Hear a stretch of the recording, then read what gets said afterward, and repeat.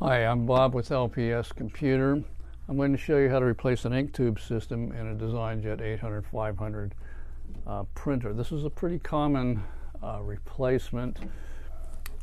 If you ordered a kit from us, this is what it would come, what it would look like. It's got the tube system in it, the setup printheads, instructions, a rubber glove, which I never use, and whatever else is in there. To get started, we need the machine in a ready state, and right now this machine is ready and idling. So we're going to go into the setup menu and then go into the utilities menu. We enter the utilities menu by pressing the enter button and the up arrow at the same time and releasing them. Now you can see there are several options here. One of these is service utilities. That one's already highlighted, so I'm just going to hit enter, and now we will scroll down to replace the tube systems. Or maybe I was going to scroll up to them. Change tubes. Okay. Change tubes and hit enter. So now it will ask us, do we really want to do that? Yeah, we really want to do that. So we'll hit enter again. And what that's going to do is bring the printhead or the carriage out so we can remove the printheads.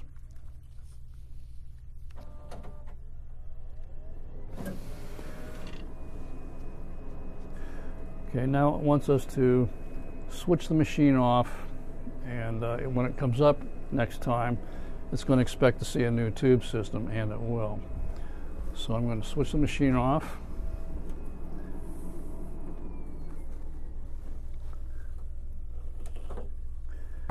And unplug it. I'm going to take the top center cover off. I'm going to do that by taking the two screws out in the back. Okay, these are T15 screws. Let's take them completely out.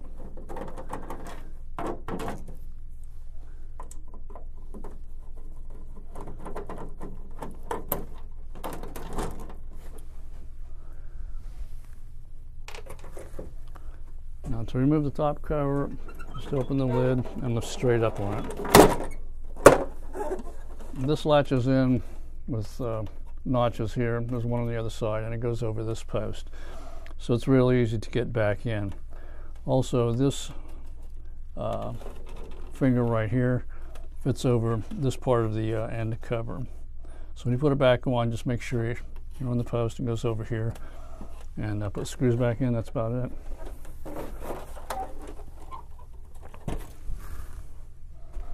I'm going to move the printer around again.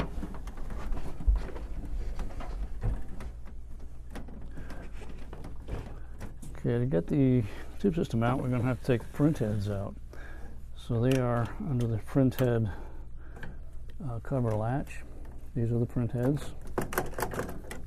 Let's take those out and set them aside for now. Now, this is all part of the tube system, including the printhead ports you see there, and it's attached to the carriage with a T8. So I'm going to loosen that screw. That screw is a captive screw. It's not going to come out. It'll stay with the tube system. There's a screw with the new tubes. There, that's free. Now we need to move the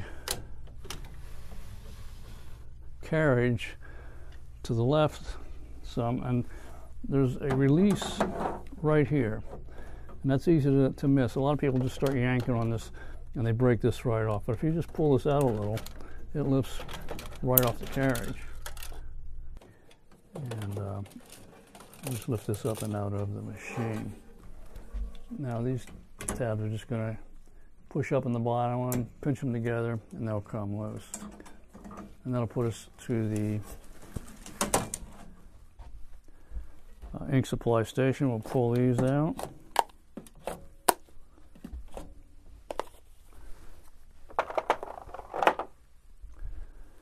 Now to release this, there are thumb grips right here. Push in on both of those. this is part of the ink tube system. So we're going to free this up to go. Just lift this side up. This side has a finger on it that fits into a slot. You can see that right here. And it goes down inside. And that's all there is to taking the tube system, taking the tube system out of the machine. Now when we turn it off, the machine's going to remember that we asked it to go into the ink tube replacement procedure. When we turn it back on, it wants to see, it's going to make the assumption we have a new tube system in there. I've already taken this one out of the wrapper. Here are the setup printheads we'll be using in a minute. And we can start at either end of this actually. I'm going to start on this side just because it's kind of curled that direction. So this has a hole right here, and this hole has to match up with this peg right here. Let me get a light on that so I can see it a little better. This peg right here needs to line up with this hole right here. So put that slot in that opening, and then we'll line up that peg, and everything else kind of goes together all by itself. That in there, and I'm trying to line up the post down inside here, usually moving this end piece around a little bit. Oops, no, that went a little quicker than I expected it to. But and make sure you're latched in on both sides here, which it is, and that's all there is to putting the ink supply station end of it in. Now on this, we'll just feed it back through the guide here. We have these clips. We're going to push those through the hole. They'll clip in. Same thing with the other one. There are 3 clips on the 42 inch. So this is a little bit easier than the 42 inch would be, but 42 inch is still pretty easy stuff. Yeah, we need to place this where we want it to go. Now here's the thumb tab that we released just a bit ago, and we want to carefully push that down. Oops, not the slot here. Here we go. And that will just clip into place on its own right there. Now we need to move the carriage back over here and place this on the carriage and tighten down the screw. You're not going to make it real tight, just snug it up.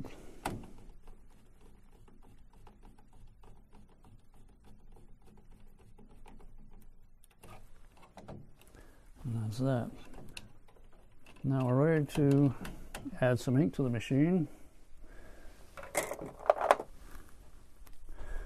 And I should mention that this thing's going to check the level of the ink when we turn it back on. If any of these inks are under 20%, it's going to tell you that, and it will refuse to prime the tubes. So you need to make sure there's enough ink in the ink cartridges to do the job. Okay, I think we're set. We do need to defeat the top interlock here. Normally what you would do at this point is put the top cover back on. This is the interlock switch to tell the machine that the top lid is closed. We're going to lie to it.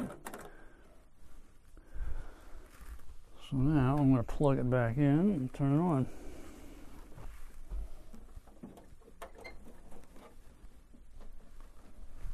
Now it's telling us we don't have enough ink in the yellow ink cartridge, which I don't believe because it was working earlier. Let's try it again. Maybe we can trick it. Nope, doesn't like it. Just happen to have another one right here. Okay, it likes that one. It wants us to open the window, so we'll open the window. It says lift the printhead cover and insert the setup printheads. So that's what we're going to do.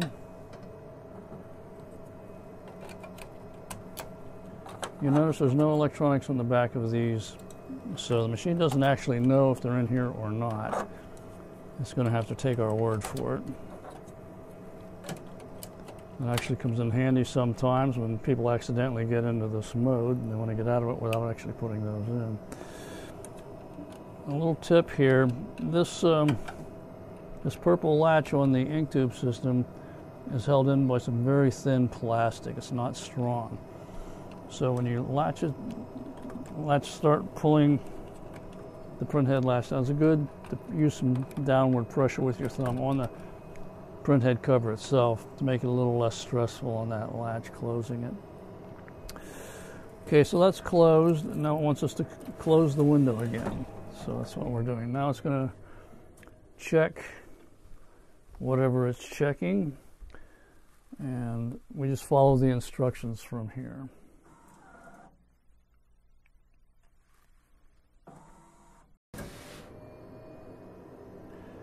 Replace the print heads as indicated. So now we open the lid again, and we're going to put the regular print heads back in. And what we're going to see here is that all of these print heads now have ink in them, which means the priming procedure was a complete success. These go in the trash. They cannot be used again.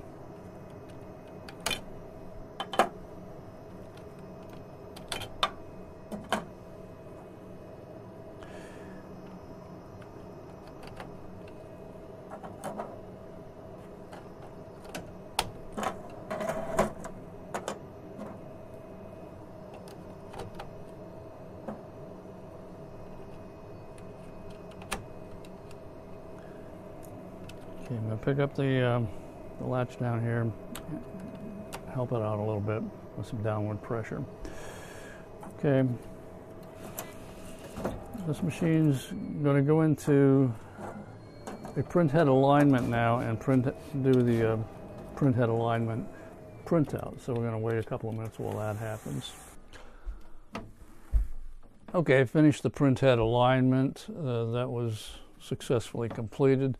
Now the machine will ask you if you want to go into a color calibration, and that's totally up to you whether you do that or not. If you're just doing line drawings, it probably doesn't matter. If you're doing any kind of graphics, posters, solid fills, pictures, anything like that, then I would recommend that you go ahead and do that. It's just a good procedure to keep your machine running at 100%. The one last thing I want to show you here is the procedure is slightly different when you're putting in one of our refurbished tube systems. The 44-inch tube system, all we have are the refurbished ones. The 42-inch tube systems are all we've got for the refurbished tube systems. The difference is you're going to do this entire procedure without pushing the buttons. It's not necessary. You do everything that I've already done. You turn the power off, take the old tube out, put the new one in. And with the power off, let me pull the power. Well, I'm going to cycle the power just so I can unlock the carriage.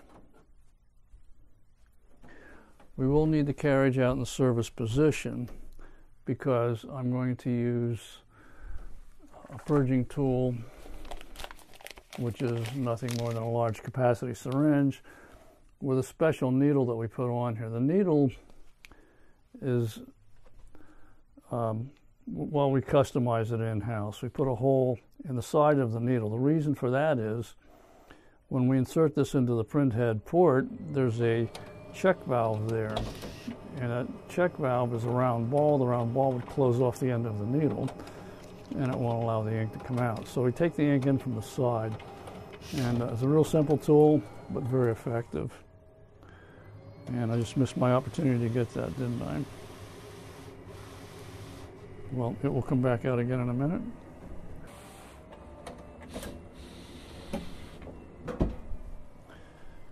Okay, I've stopped the carriage out here somewhere near the service position. Now after you've replaced the refurbished ink tube system, you won't have print heads in it. So I'm going to remove these to simulate replacing a refurb tube system.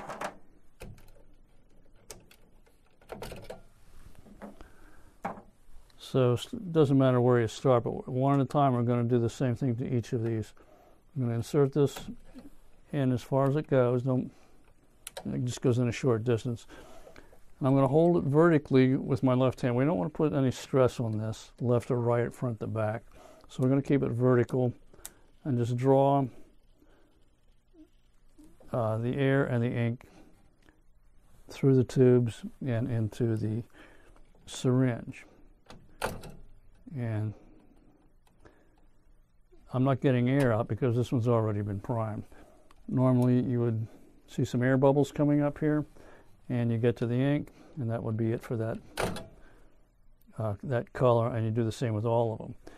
Now to get rid of the ink, what you would do is take a Ziploc bag, put a paper towel in it, and just eject this into the Ziploc bag, seal it off, and throw it away. So at this point, your machine would have the tube system installed, and it's primed, and you're ready to put the print heads back in.